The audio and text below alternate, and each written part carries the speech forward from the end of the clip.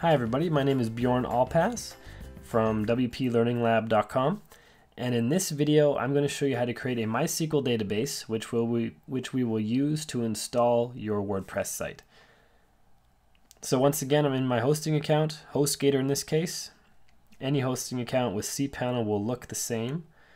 We want to scroll down to where it says MySQL Databases. Click on that.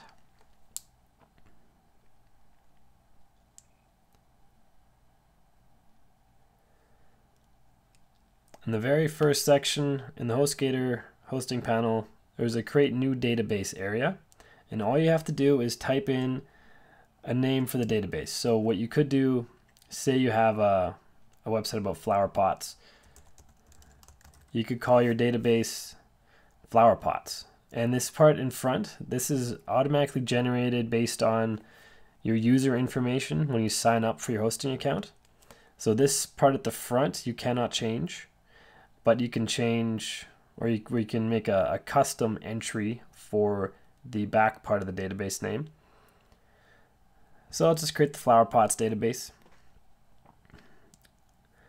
Click on create, and it says it's added the database flower pots. So what you want to do is you want to take this database name and save it in a text file. I'll explain why in the next video. So we want to save it in a text file.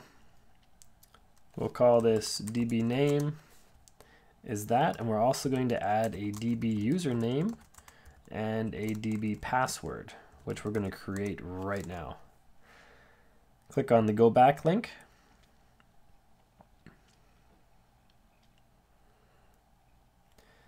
In my hosting account, I have a lot of databases already. If that was the first one you've created, you will see one entry here with your database name. You'll also notice that some of these are quite random.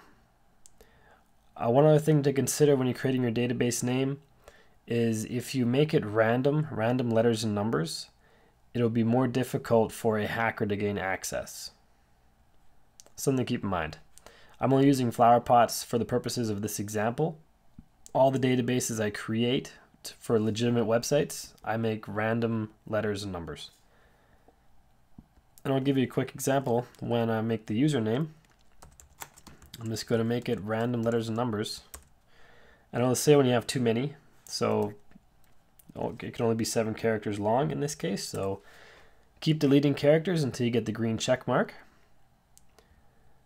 I use the password generator for the password, and I usually hit the generate password button until I get a really funky one, like this one, where it has an underscore, a period, a star,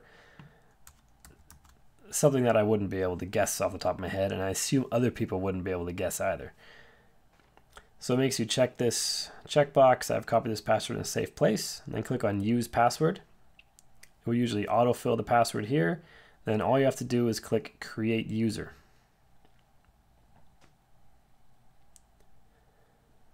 On the next page, it says it added the user, and here's the username with the password we just chose.